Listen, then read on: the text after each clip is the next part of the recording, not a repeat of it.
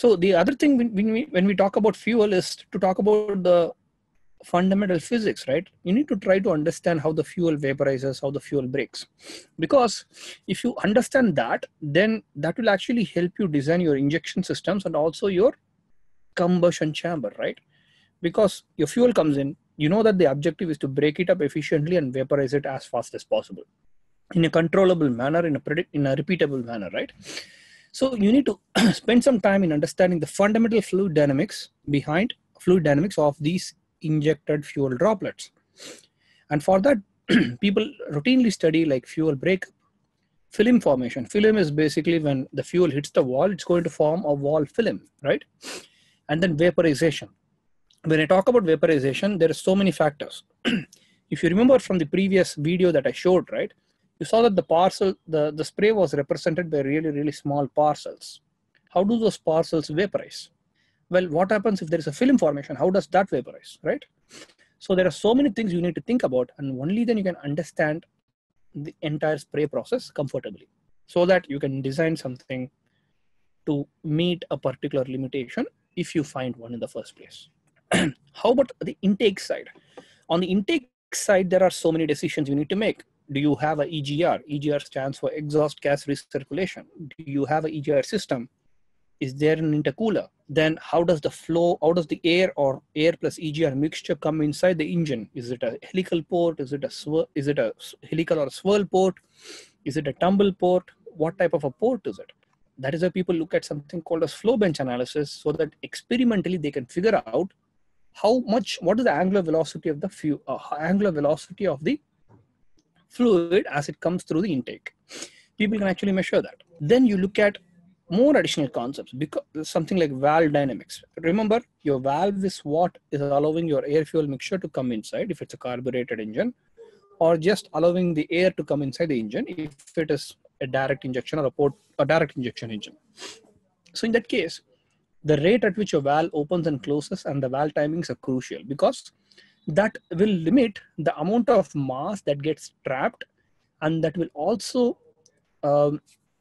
determine the amount of blow-by. Blow-by would basically mean leakage, right?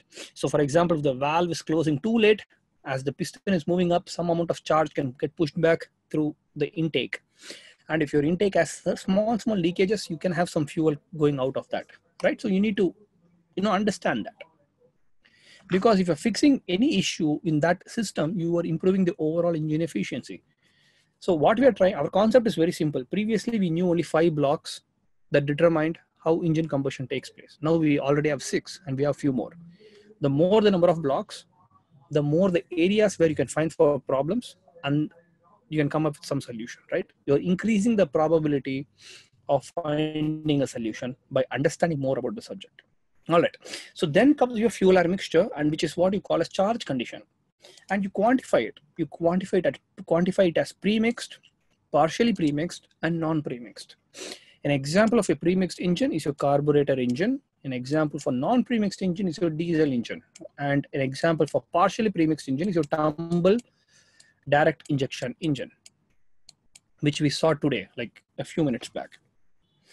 Why do we care what type of a mixture it is? Because it turns out, depending upon the mixture, the chemical kinetics, the chemical pathways that your system takes are going to be different. Meaning, a premixed combustion versus a non-premixed combustion would result in totally different emissions. Okay, it doesn't matter if even if your equivalence ratio is the same, even if your chamber conditions are the same, if it's premixed versus non-premixed, the combustion pathways, your reaction pathways are completely different. And this is called as fuel chemical kinetics. People spend a lot of time in understanding this. And you need to also try to quantify how the combustion takes place. So that is where heat release rate, combustion efficiency, temperature distribution, and local equivalence ratio come. In addition to this, you can get some performance improvements by understanding wall heat transfer, right? Meaning, how much cooling should I provide for my engine? If I provide excess cooling, then I'm unnecessarily wasting my combustion energy. If I provide less cooling, then I'm basically risking the chance of damaging my engine due to thermal damage, correct? So many considerations, and this is again at a grand scale of, I mean, compared to the previous diagram that we had, this is a much more detailed diagram which offers insight into what's happening inside the combustion chamber. But this is still a relatively simplified diagram. There are so many blocks. For example, your premix, non-premix, and partial premix can be further subdivided, based upon the amount of turbulence that you have, and things would get a little bit more mathematical and analytical at that point. But trying to get that entire picture is what an engineer should strive for as much as possible.